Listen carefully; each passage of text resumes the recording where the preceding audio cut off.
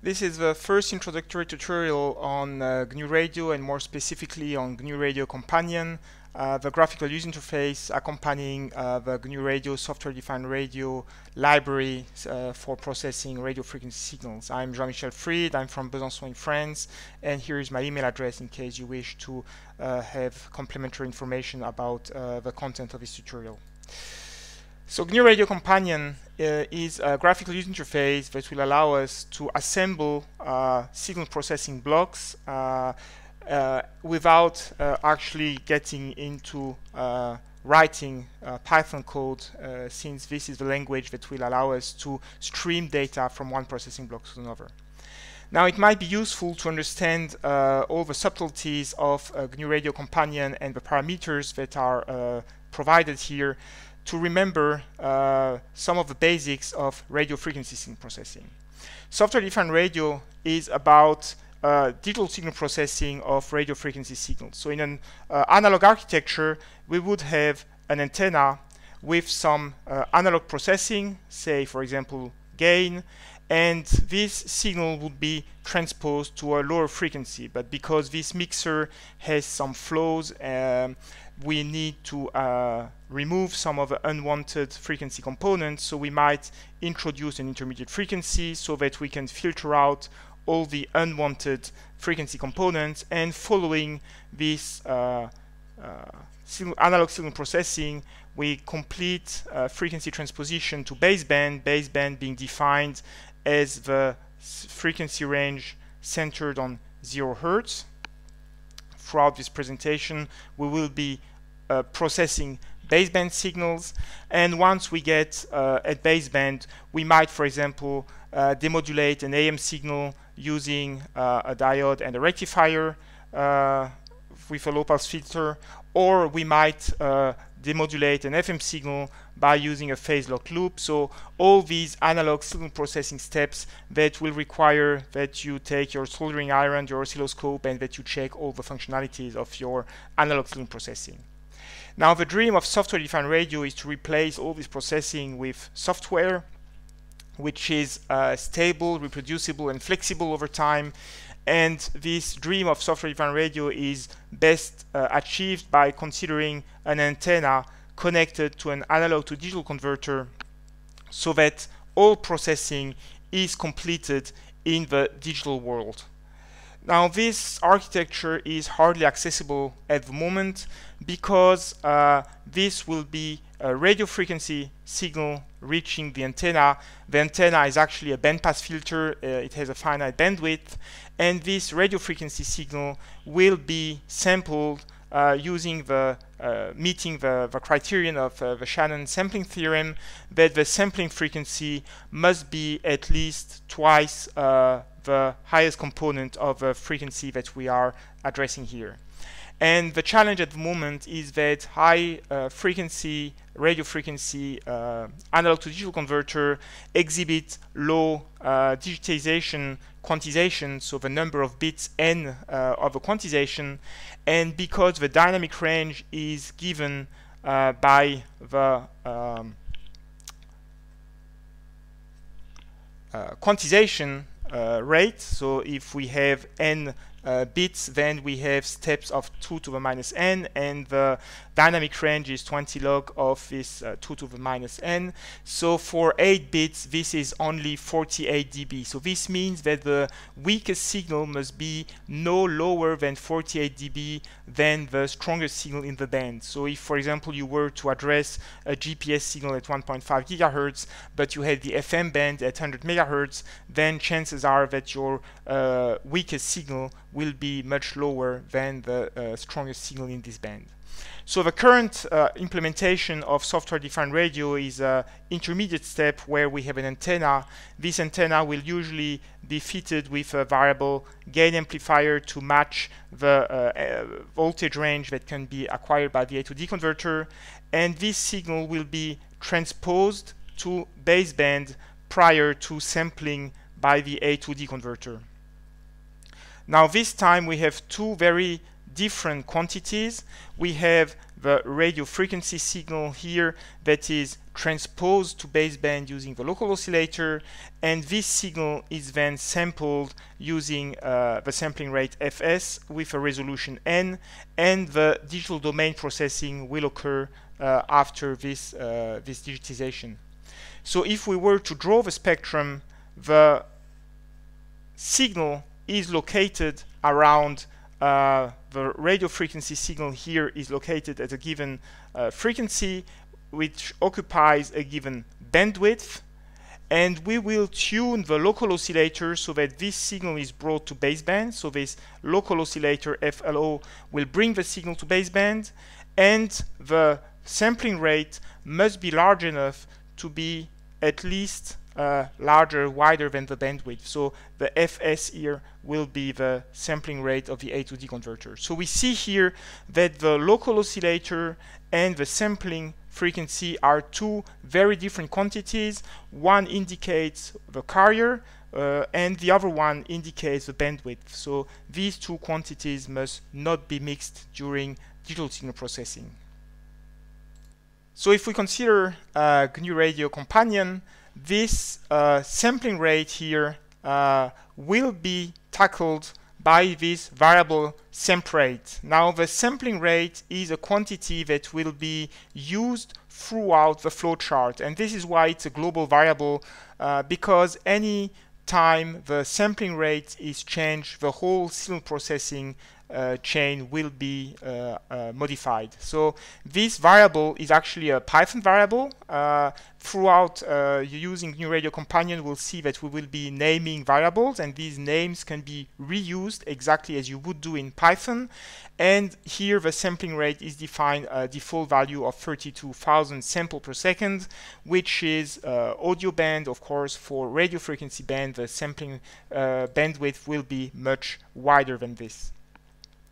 So we can try to create a synthetic signal by clicking on the magnifying glass.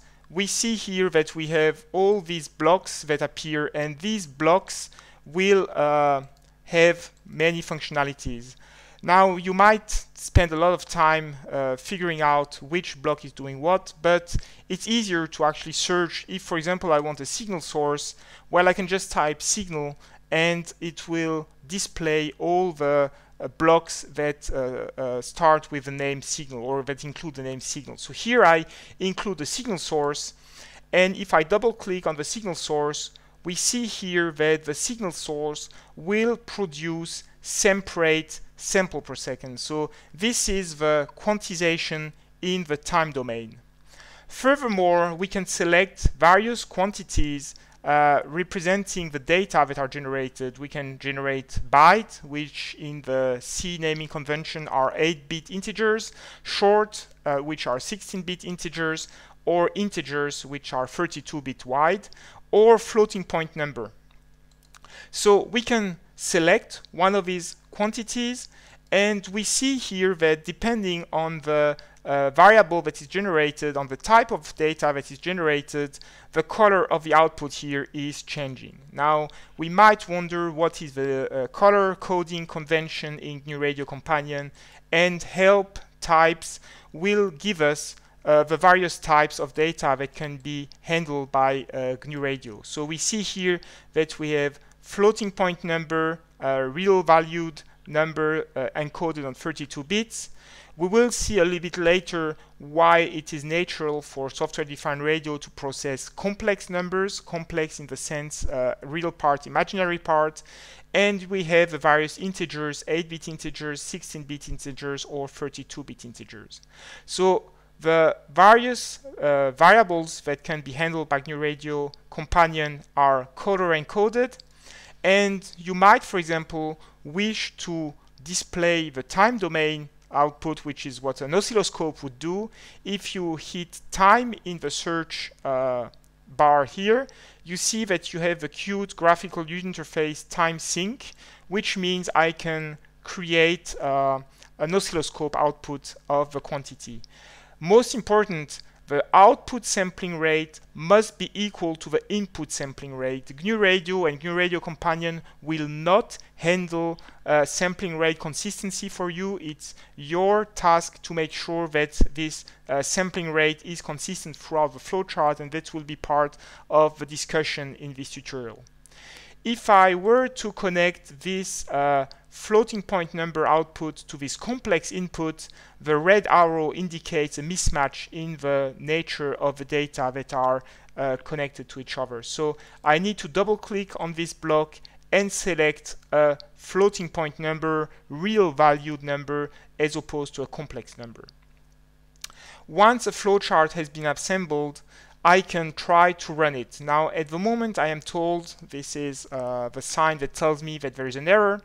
And the error is that there is no title yet that has been entered in the option here. So if I double click on the option, we see that the default identifier is not allowed. This will be the name of a Python script that will be generated. So let's say this is the first lab session.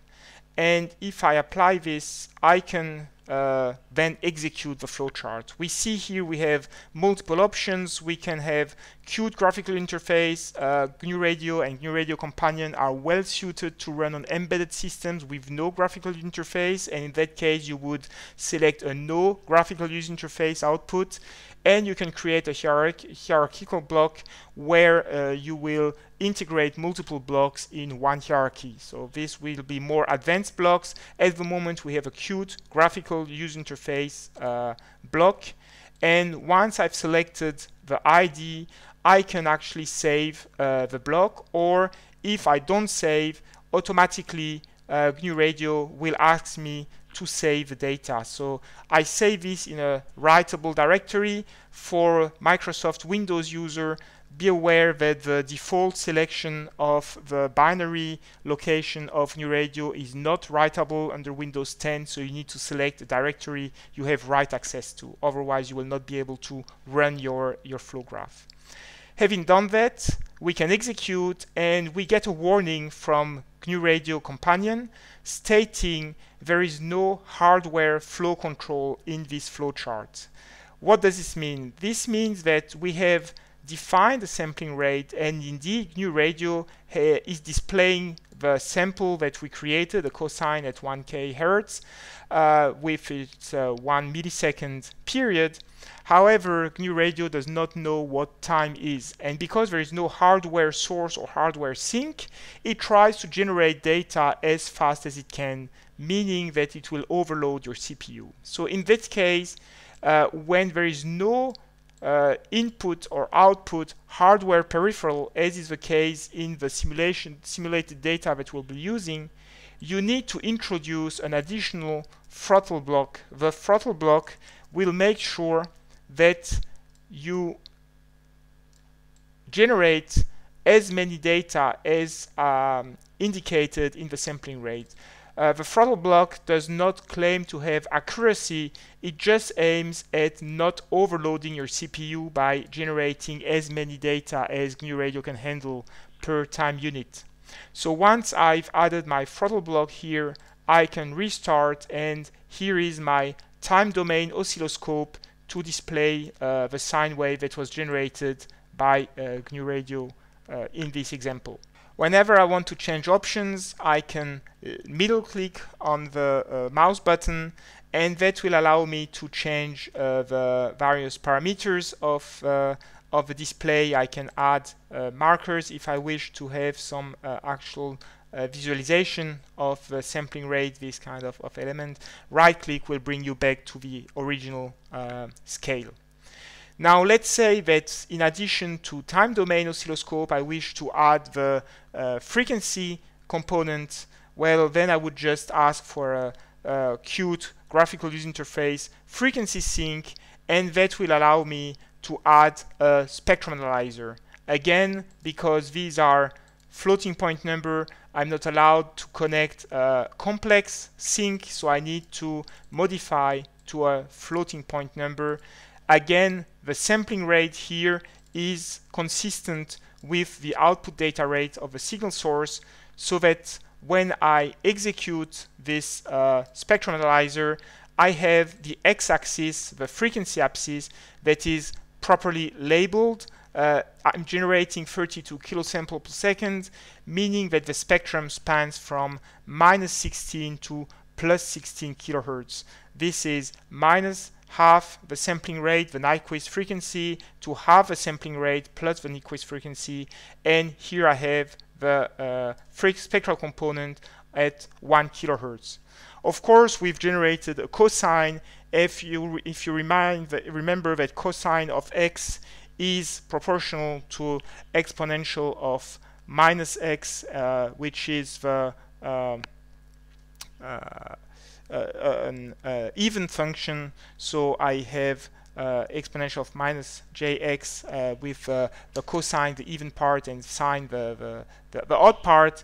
And if I want to get rid of the odd part, I will add this term here. So this means I have plus x and minus x, and these two quantities are the two spectral component at -1 kilohertz and +1 kilohertz that we have here. So this allows you to first have your first insight in the digital signal processing of discrete time discretized samples. This is a static behavior, which is a bit boring because we only have this 1 kilohertz signal. And if we want to make it a bit more dynamic, we might want to create dynamic variables. So how do we create variables? Well, let's say, for example, we want to change the frequency, and we wish the frequency not to be defined by this constant, but we want it to be a variable that we will call Friedt. Now this Friedt variable, if I just select this block like this, will become red because Friedt is not defined. Friedt is a Python variable which has not been defined. So we can create a variable, and this variable block here, I just typed var, and this variable block here will allow me to create the Friedt variable. The name of the Python variable is defined in the ID, and the value will be defined in this quantity here. So if now I select this value, we see here that the frequency has been set despite being defined by this frequency here. We now have the value 440 Hertz, which is the value that I indicated here. And if I now run this flow graph, we see that we indeed have the 440 Hertz values that are defined over here. So now we've defined a variable, and this variable can be reused multiple times throughout the flowchart. Now this will be most convenient whenever, as usual in programming, a quantity appears multiple times throughout a flowchart, and this will be used later in various processing steps. However, this means that at the moment the flowchart is still static. We would like to make it a bit more dynamic. So to make the dynamically varying frequency, we can ask for a widget which is the Qt graphical user interface range. If we want to make it dynamically tunable, I select this Qt graphical user interface dynamic range, and again in the identifier I give the name of the variable. So the name of the variable is this Friedt variable that we had earlier. And well, let's say this is an audio frequency, so we have a default value of 440 Hertz, a starting frequency of 0 Hertz DC, and because this is discrete time sample signal, we're only allowed to go up to sample rate divided by 2, the Nyquist frequency, half a sampling rate. So you see here already where variables are most useful. Whenever I will change the sampling rate here, the threshold of this range block will change accordingly. Now, if I select the variable like this, I'm already warned that the ID frequency is not unique, and indeed we have two definitions of frequency that conflict. You're not allowed to create twice a variable with the same name. So we need to comment out this variable, and commenting a block is achieved by unplugging the block. So this function here will comment, and if you see the block becoming dark gray, it means it's been commented out. Now we can execute, And in addition to having a static simulation here, we can dynamically change the frequency. And we see that by dynamically changing this range position here, we can change the frequency, which of course reflects in the time domain and in the frequency domain. So this will be one of the benefits of GNU Radio Companion with respect to MATLAB or Octave or Python software-defined radio post-processing. We have real-time dynamic access to the variables defining the flowchart, making the simulation much more dynamic than what we would have with MATLAB or Python. Be aware that these are Python variables, and as such they are case dependent. If I include the frequency with a capital F, it will not be the same as this frequency here. So make sure to have the same writing for your variables. So we've just seen that real valued quantities have an even spectrum with the positive part and negative part magnitude of the Fourier transform being equal. This is a flowchart with floating point numbers, and we mentioned earlier that it's natural for software-defined radio to handle complex numbers. Now, why is it that software-defined radio handles complex quantities with an imaginary part? If we remember the architecture of the receiver, we have an antenna with its preamp, analog preamp, and this signal is transposed from its radio frequency band to its baseband by mixing with a source at frequency LO. And by doing this, we bring the signal to baseband, which is readily digitized by the A to D converter with a bandwidth fs sampling rate to be processed in the digital domain. Now, imagine that this radio frequency signal is an amplitude times the cosine of angular frequency at radio frequency, angular frequency times t, and that there is a phase. This expression allows me to emphasize the three modulation quantities, the amplitude modulation, the frequency modulation, or the phase modulation. So let's say that we have an amplitude modulation on the signal, which would be the case for all aircraft or airborne signal transfer. Now we wish to recover the time-dependent amplitude which carries the information. So we mix frequency RF with the local oscillator, and by mixing this cosine and this local oscillator, which we can express as a unit amplitude cosine of angular frequency omega LO times t, then if we mix these two cosines, we end up with the sum and the different frequencies. Cosine times cosine will create something of a shape cosine of omega RF times plus phi multiplied by cosine of angular frequency or local oscillator times t will create something proportional to cosine of omega difference, and we get rid of the sum term by using a low-pass filter. So the terms omega RF plus omega local oscillator times t is a high frequency signal because both omega RF and omega local oscillator are high frequency quantities, and this will be cancelled by a low-pass filter. So we're left with omega RF minus omega LO times t plus phi, and if we lock on the carrier frequency, meaning that if omega local oscillator is equal to omega RF, then the time varying terms here cancelled, and we are left with the output of the mixer of a shape cosine phi multiplied by the amplitude that was in the beginning over here, the term that we want to recover, which is all very fine as long as phi is not equal as pi over 2. If phi equals 0, which is good because then cosine of phi equals 1 and we get the amplitude.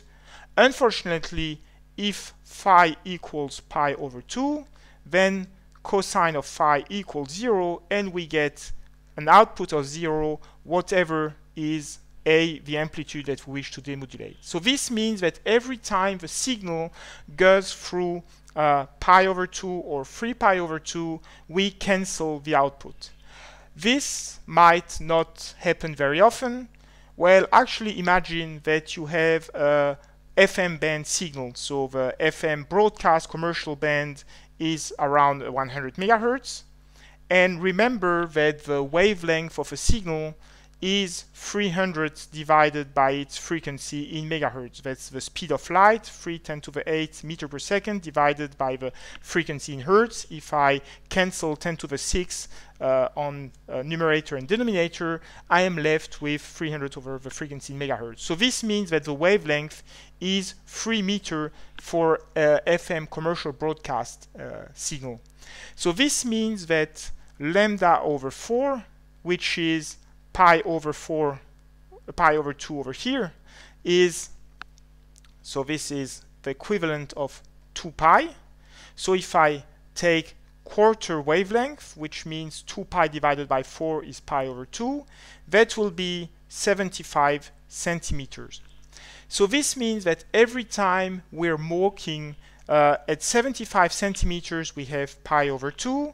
At 1 meter 50, we have pi, so that cosine is -1. We can recover the amplitude, but then at 2 meter 25, we're back to the condition where we lose the phase. So this means that when we're walking, listening to a FM broadcast frequency band, and we were to decode an AM modulation signal, every time we walk by 1.5 meters, we would be losing the amplitude, which is of course not acceptable.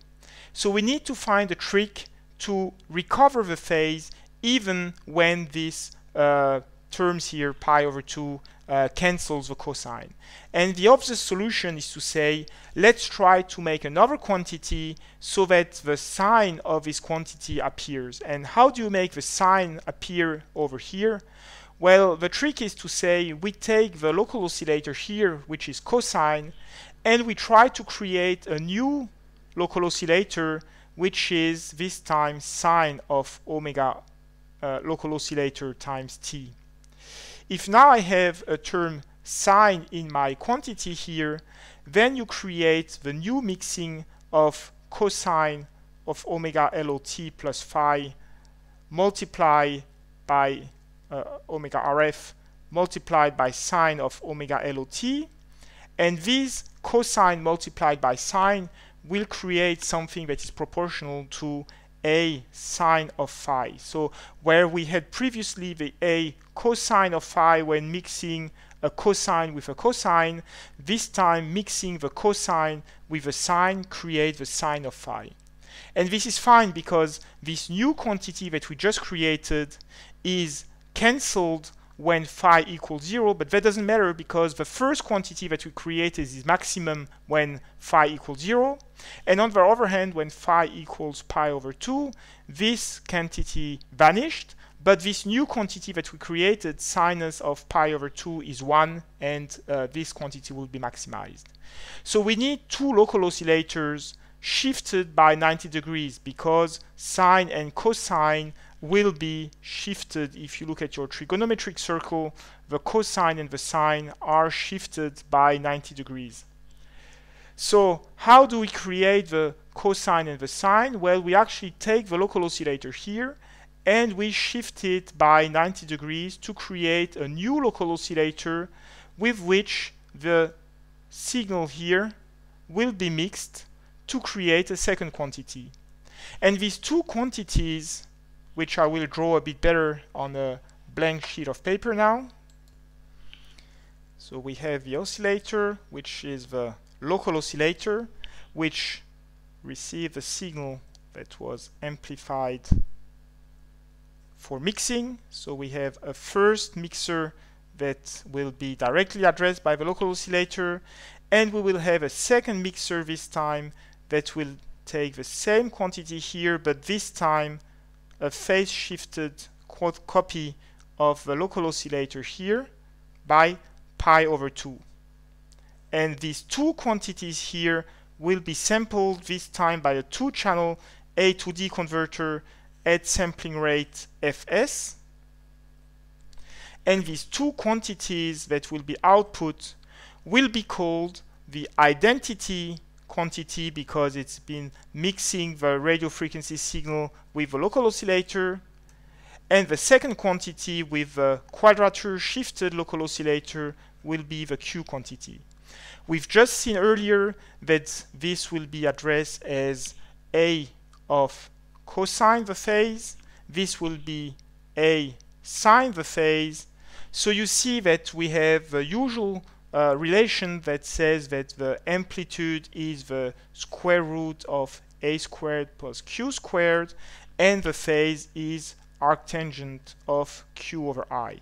So this means that the I and Q coefficient meet all the criterion of the algebra of complex numbers, and this is why we'll naturally express this quantity as I plus JQ with J squared equal -1. So this is the reason why it's natural for software-defined radio to handle complex quantities with a real part and an imaginary part, which are the two quadrature components. So if now I am to change all these blocks to go back to floating point, from floating point to complex numbers, so I will change everything back to their default value of a floating point number. Well, we see now that if we run this flowchart, we will get again the time domain and frequency domain quantities, but this time the time domain is characterized by two values. These two values here, you can actually remove one by clicking on the symbol, are in quadrature, pi over 2 90-degree phase shift, and this time the spectral component is a unique value, a unique spectral component. Indeed, prior to this analysis, we mentioned that the cosine of x is exponential of jx minus exponential of minus jx, and because this is the odd quantity that we want to remove, it's plus. And on the other hand, this complex number here is expressed as exponential of j angular frequency omega t, so that now we have a unique spectral component omega, which is this guy over here. So we see now that this frequency can go positive, but now it also makes sense to have negative frequencies because we have I and Q that define what negative frequency means. So this time the Q'd graphical interface range will not go from 0 to sample rate over 2, but from minus the Nyquist rate to plus the Nyquist rate, and that's minus sampling frequency to plus half the sampling frequency. So this time we have a negative frequency which is not the same as the positive frequency. Now would be a time if you wish to rehearse and make sure that everything that we've been discussing so far is working properly on your computer, the time to pause the video and to check by yourself. Good. So now we have this first synthetic flowchart running with the time domain and frequency domain values simulated by GNU Radio Companion. Now we wish to introduce one of the core topics of software-defined radio processing, and that is decimation. What is decimation? The idea of decimation is that throughout the processing chain, on the receiver side, we can only lose information. We cannot create new information on the receiver side. We can only waste information as we are going further in the processing chain and doing more fancy analysis. Now, Shannon information theorem tells us that the quantity of information and the bandwidth are closely related. So that if we lose information, it means that we can lower the bandwidth.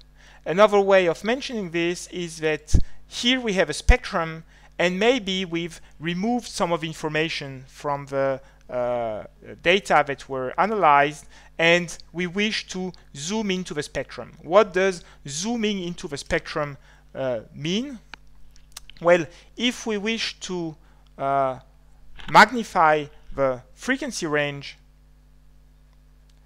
it means that we will reduce the sampling band. If we initially had a signal that was going from minus half the sampling frequency, the minus Nyquist rate, to the positive Nyquist threshold, then if we wish to zoom into the spectrum, you see here that we had a finite number of samples. In this case, it's an FFT on 1024 samples.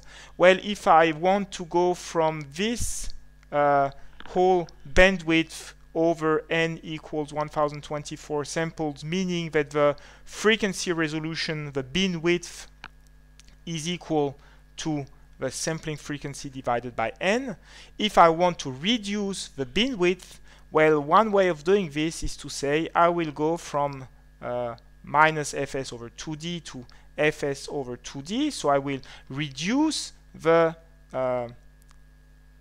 bandwidth, and by doing this, by decimating by a factor of d, I will now have a bin width or frequency resolution of fs over n times d, of course, d great integer number greater than 1. Actually, not necessarily integer, but most classically integer. So what does it mean to actually decimate? When we had our continuous time signal, we had created a discretized time domain signal by sampling every ts, which is the sampling period, which by definition is 1 over the sampling frequency.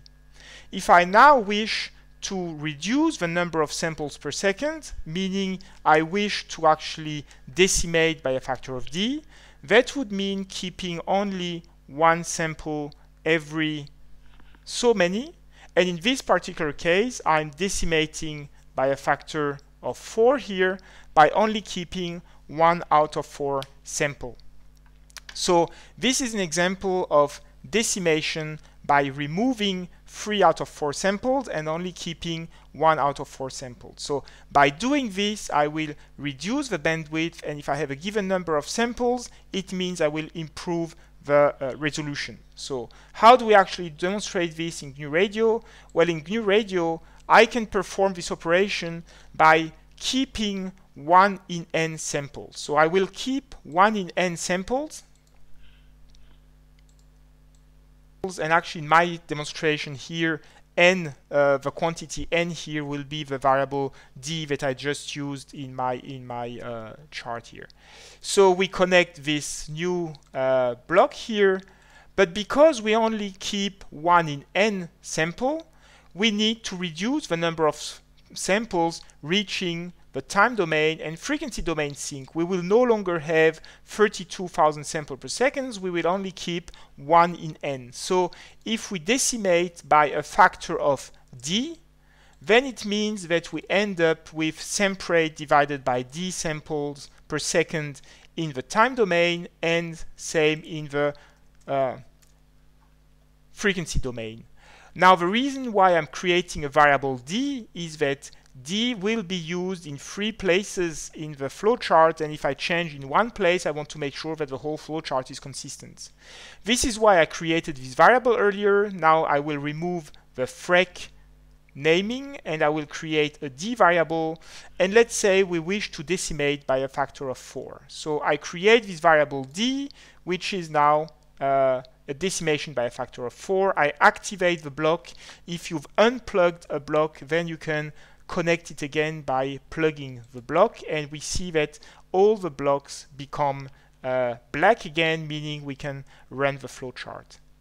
If we execute this flowchart, we see now that the x-axis of the frequency domain, the spectrum, is no longer from -16 to 16 kilohertz, minus Nyquist rate to the Nyquist rate, but we see now that the decimation by 4 has reduced by 4 the band here. So now if we move the frequency range, we can go throughout the spectrum over here, but if we no longer meet the sampling criterion, meaning that the carrier frequency will go beyond the frequency at the output of a decimator, we have here a demonstration of what it means to have a discrete time periodic spectrum.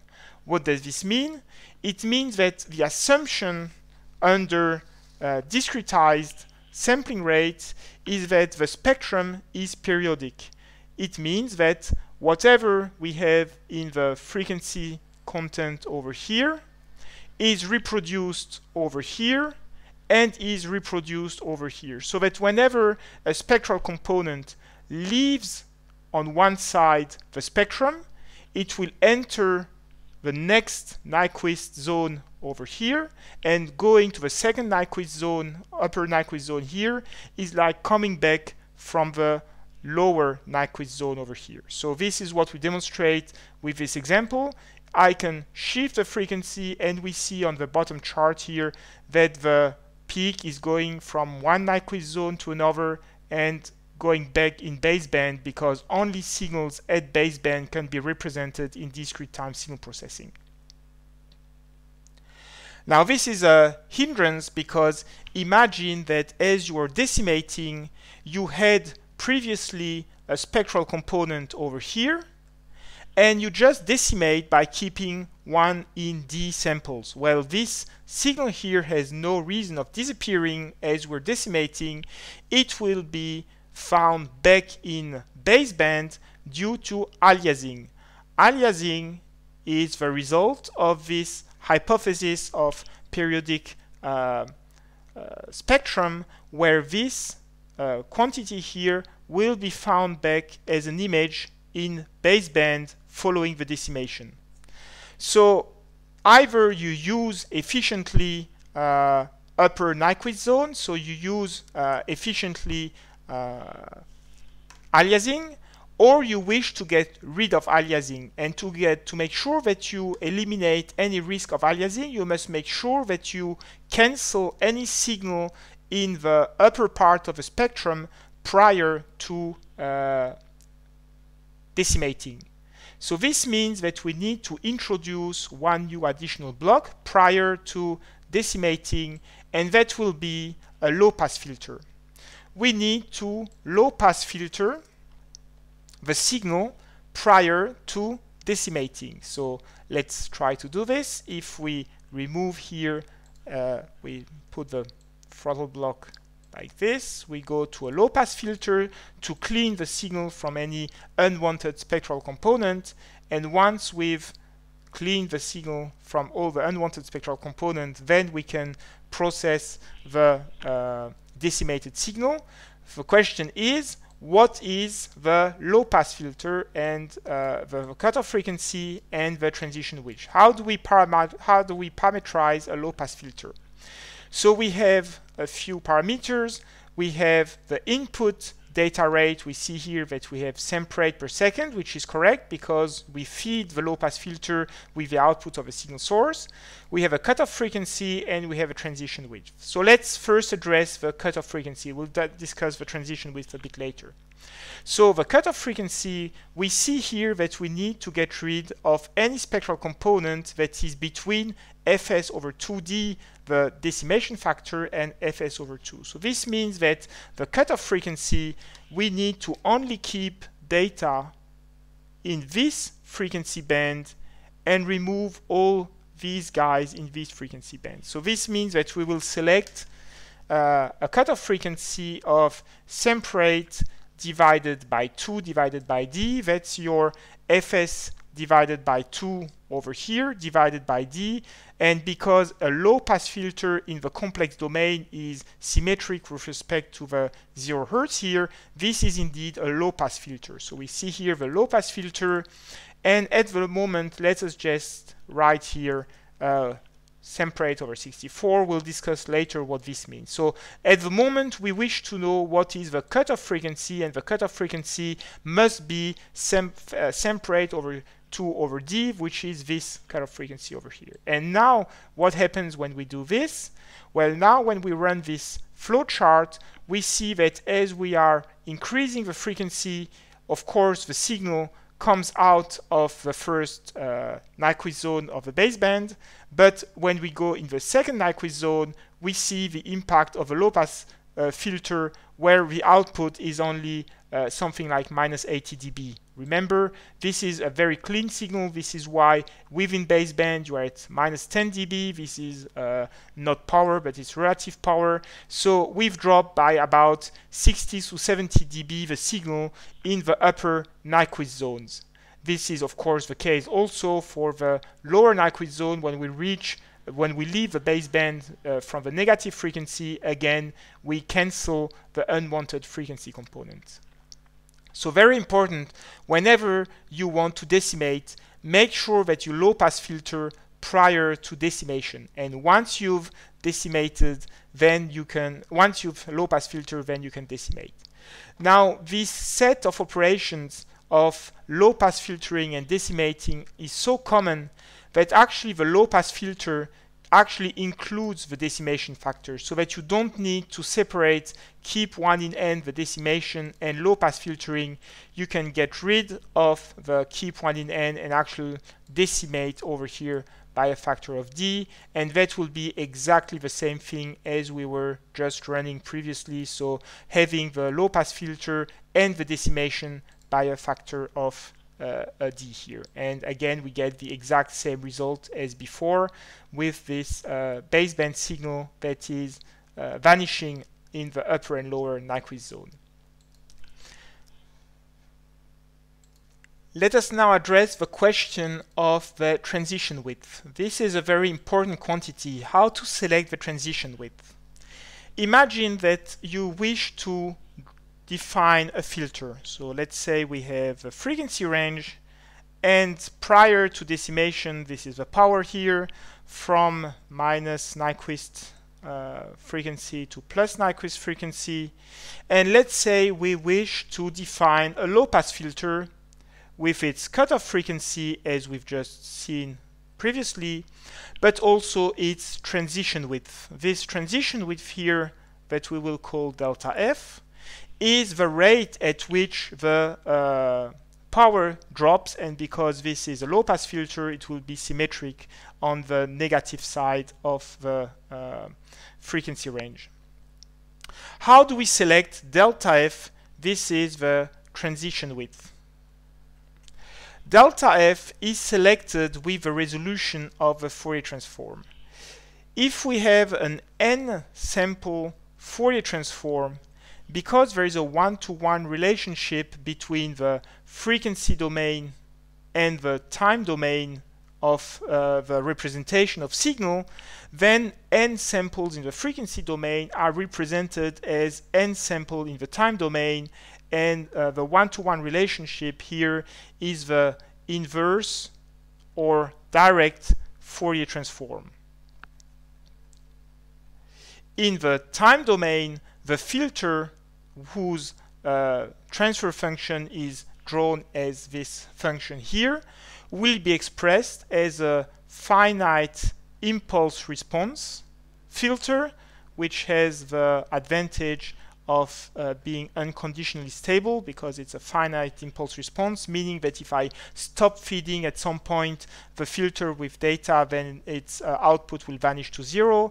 And this is a convolution that is expressed as output as a given time is a weighted sum of the inputs in the past time. So this is one expression of the finite impulse response. How could you interpret this? Well, if we want to make a low-pass filter, low-pass filtering, an intuitive way of saying that we low-pass filter is averaging. If we average, if we have a sliding average, that means that a quickly varying signal will be smoothed by the sliding average, and this will act as a low-pass filter. So how do you express averaging? Well, averaging is expressed as 1 over Q and the sum of the Q values that we had before, BK. So this is an unweighted average. This is just simply the sum of past values, and we can make this a bit more fancy. This is not B, this is X, past value, past inputs, and we can make the filter more fancy to define actually its shape beyond a sign cardinal to have this weight B.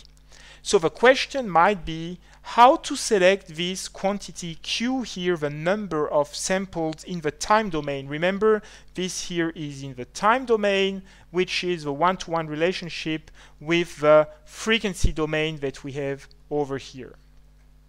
So in the time domain, we need to select the number of samples that will allow us to meet the expectation that we drive in the frequency domain. If I want to define a filter with a delta F transition, it means I need to have at least one definition of the frequency domain over here and one over here. And because the frequency resolution is the whole range Fs divided by n, the number of samples, it means that this Fs over n must be smaller than the frequency step delta F that we have here. If we want to have at least one sample every delta F, then Fs over n, the bin resolution in the frequency domain, must be smaller than delta F. Which means if I put n over here, then n must be bigger than Fs over delta F. This will give you the order of magnitude of the number of coefficients here. But this number of coefficients here is the same quantity that we called Q over here, because this one-to-one relationship between time domain and frequency domain representation means that the number Q of samples here must be greater than the sampling frequency divided by delta F. And this is very important because you often see on the mailing lists of the GNU Radio mailing list people asking how come that GNU Radio is so slow and inefficient and unable to implement the filter they wanted.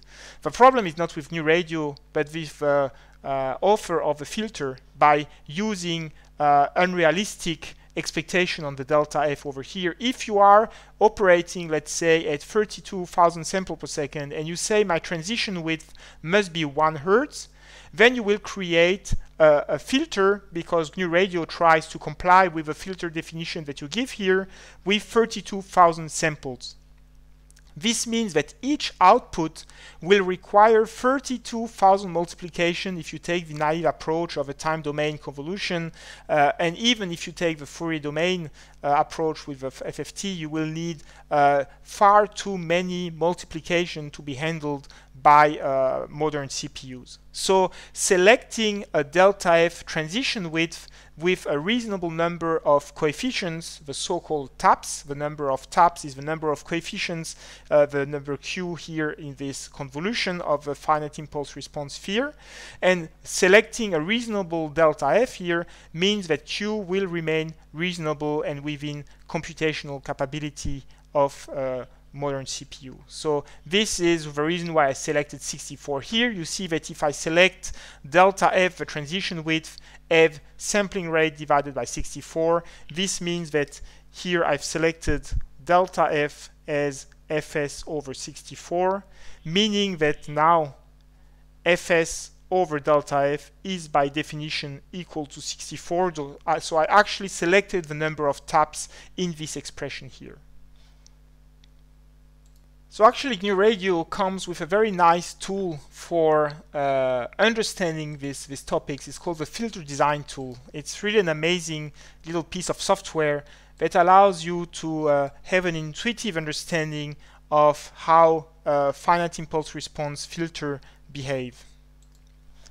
This tool here allows you to define the parameters of your filter and to watch the various results. So let's take the default parameters, the 320 kilosample per second, and let's take this default configuration where rather than discussing about cutoff frequency and transition width, they talk about end of band pass and start of stop band. So if I take my drawing again, I have a filter with its low pass quantity that will be, so if I plot the power as a function of frequency, and this here is where I would put the cutoff frequency, and this is the transition width at a given attenuation, so the start of a stop band.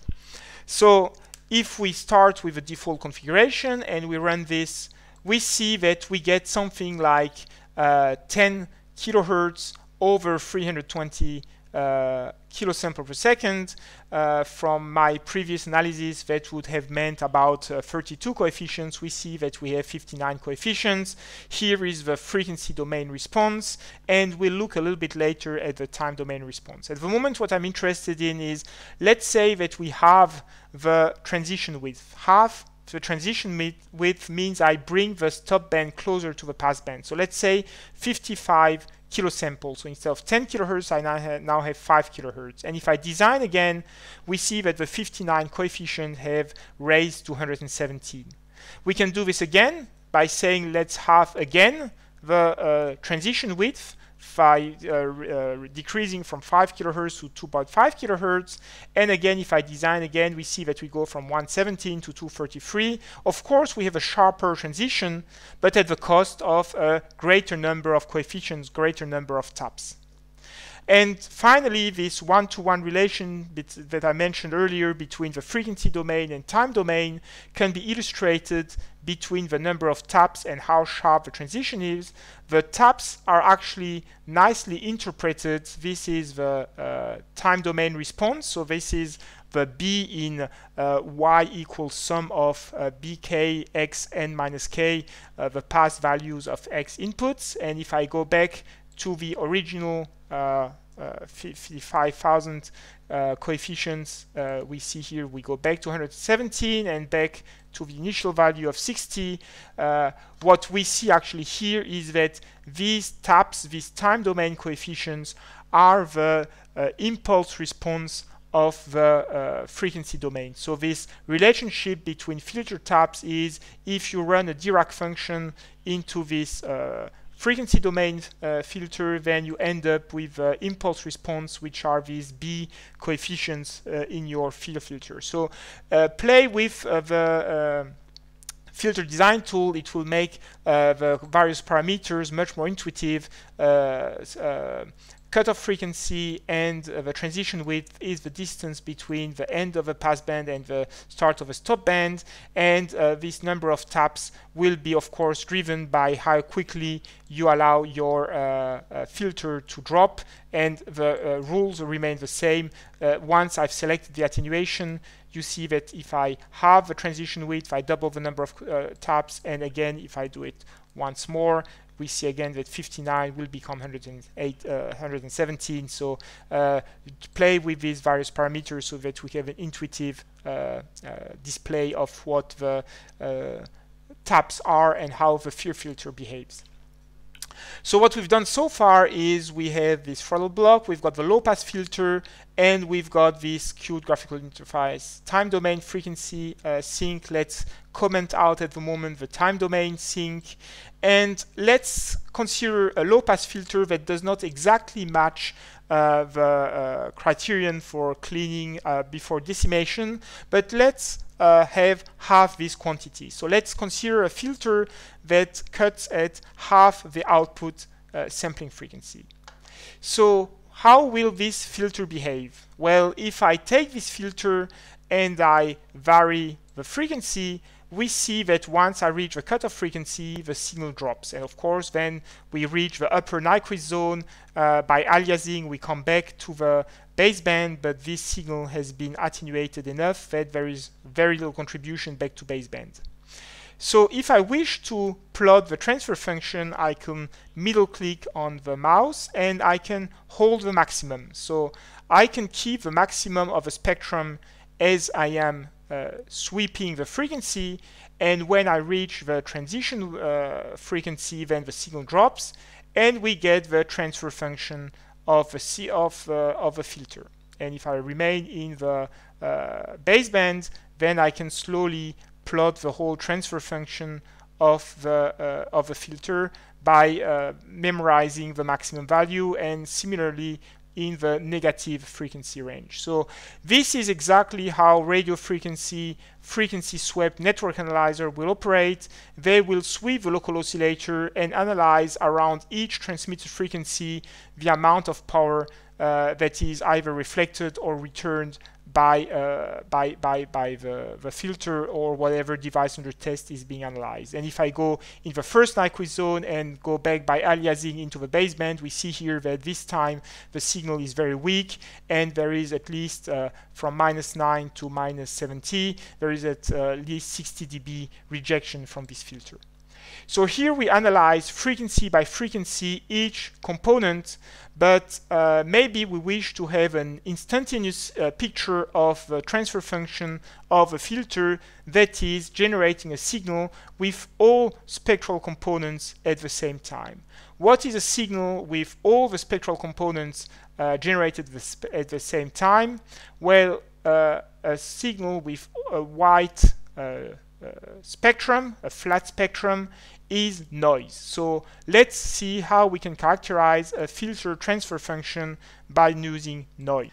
To do that, we will replace the signal source here, comment it out, with a noise source. So the noise source will be over here. We wish to characterize the low pass filter over here, and we wish to display the spectrum prior to filtering and after filtering. So we can double click on the frequency sink and say we want 2 inputs, and that will require, if we want to have 2 inputs, that actually we go back to the solution where we will not decimate the filter, because otherwise we would have different data rate between the 2 inputs of this block, and the frequency sink cannot handle, of course, 2 different sampling rates. We need to have the same sampling rate at both inputs of a spectrum analyzer. So we see here we have a low pass filter with its cutoff frequency, and we wish to monitor the spectral components of the noise source prior and after filtering. Additionally, because now we removed the decimation factor, we must make sure that we adapt the bandwidth over here. So we remove the decimation factor over here, and if we run this flowchart, I can display the spectrum prior and after filtering, and by clicking middle click on the mouse button and averaging, I can make the spectra a bit nicer. Input 0 is prior to filtering, and input 1 is after filtering. And indeed, we see a cutoff frequency of 8 kilohertz, which is indeed the 8 kilohertz that we have here on the spectrum. So now we see how right-click on the right mouse button to go back to the original scale. We see here how we could display the transfer function of the filter with only the noise source and no sweep of the signal source, so no need to manually probe each individual frequency. This is how your usual audio frequency FFT analyzer would operate by taking the Fourier transform of a noise source. So now would be again a nice time to stop the video and to check that you have been able to reproduce all the steps, or otherwise make sure that you can achieve such a result.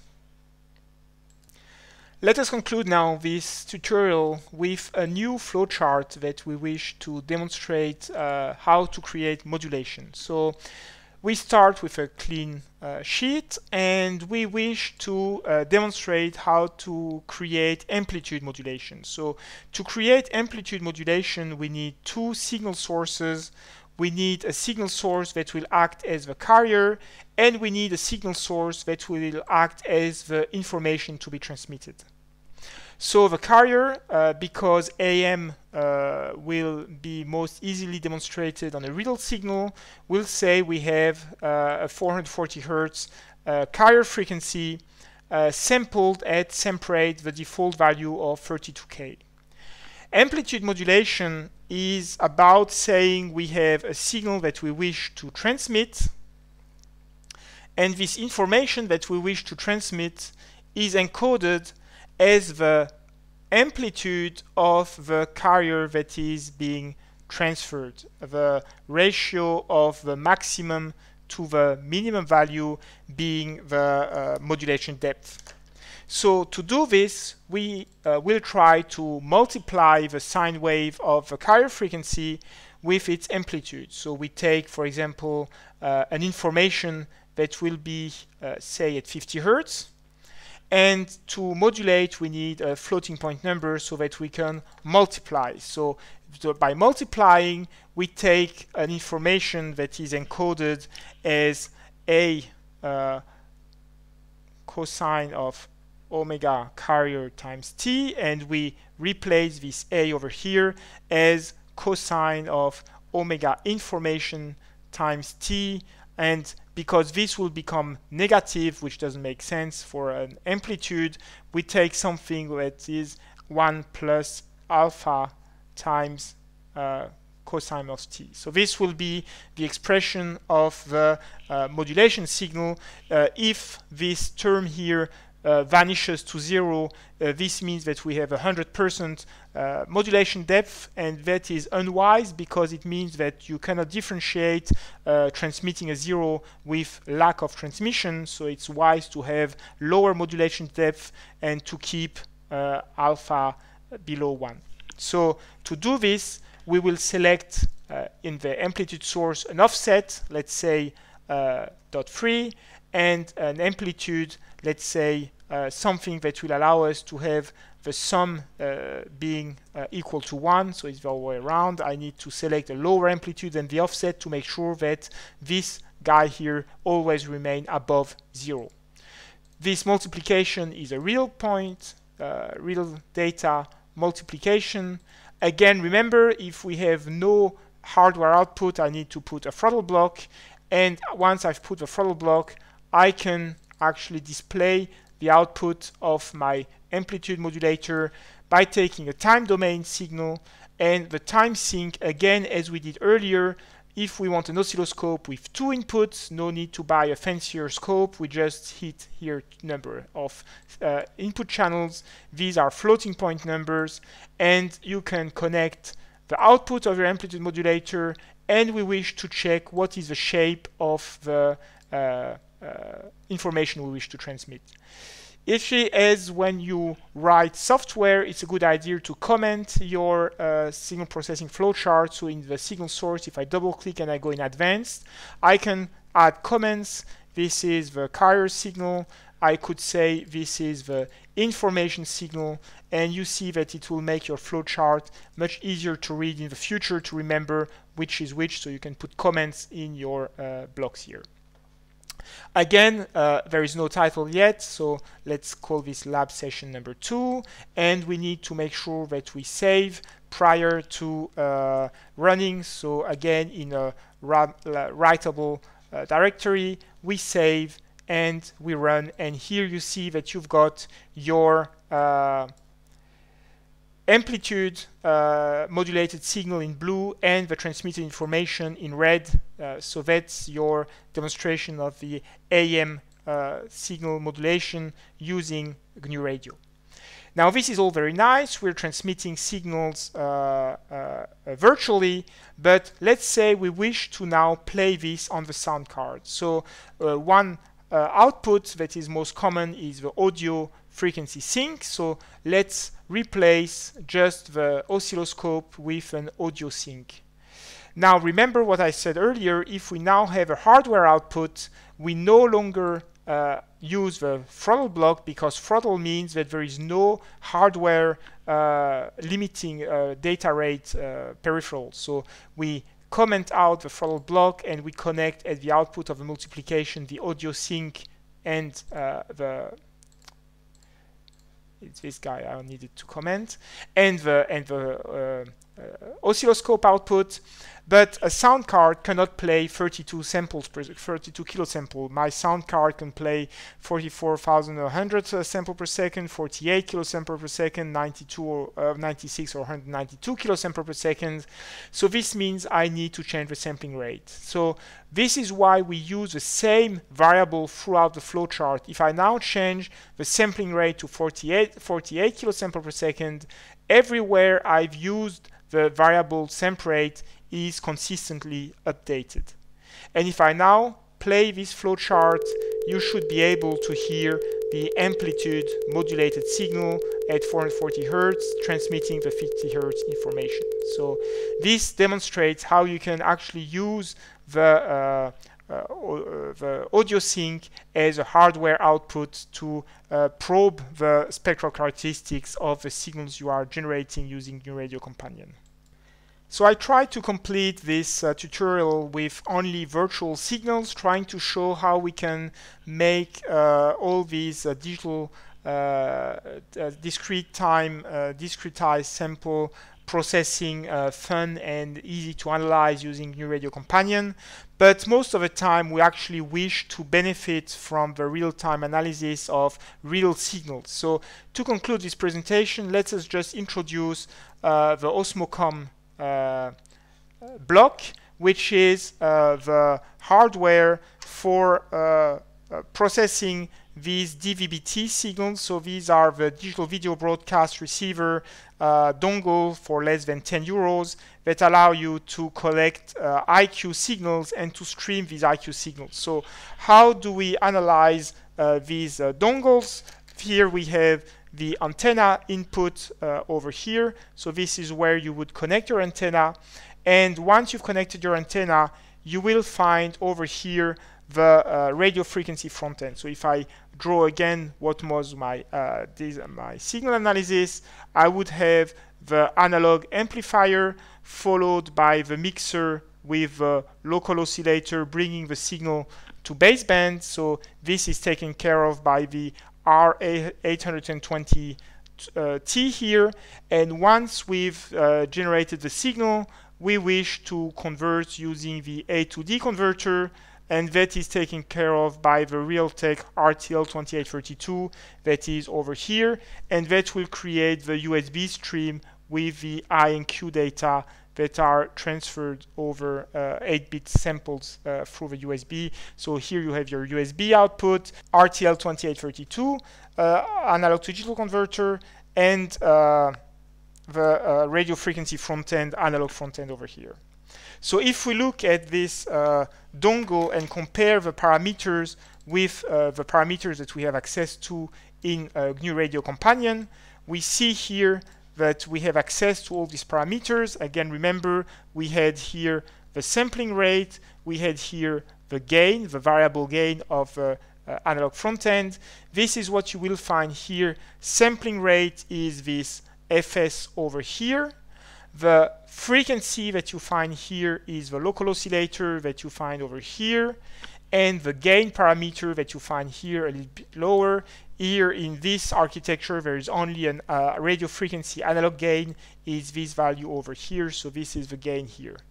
In the case of the RTL-SDR dongles, the sampling frequency is something anywhere between 50 to 1600 megahertz.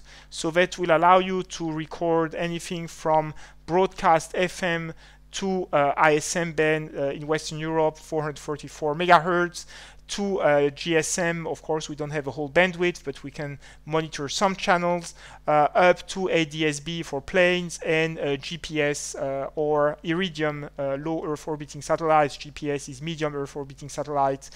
This is absolutely amazing that these 10 euro cheap receivers can actually process 50 watt GPS signal emitted from 20,000 20,000 kilometers away.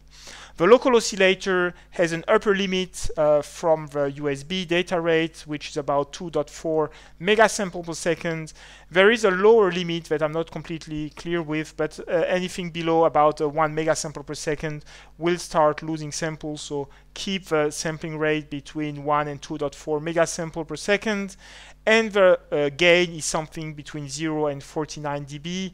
So you see that all these parameters that we would be familiar with in the analog domain will be found here in the digital processing block. And this digital processing block will give you the output of a complex number, and this complex valued quantity will, for example, feed a frequency spectrum analyzer. And as long as I make sure to have a decent sampling rate, which of course at 48,000 will not be applicable with respect to the condition I just made here, but here you have the basics to get started with the next tutorial, where we will be using actual hardware source to record the broadcast FM signals. So in this tutorial, we introduced the basics of GNU Radio Companion. We introduced the basic data type. We introduced aliasing and how you need to low-pass filter. And finally, how you must make sure to have consistent data rate throughout the decimation blocks of your processing chain.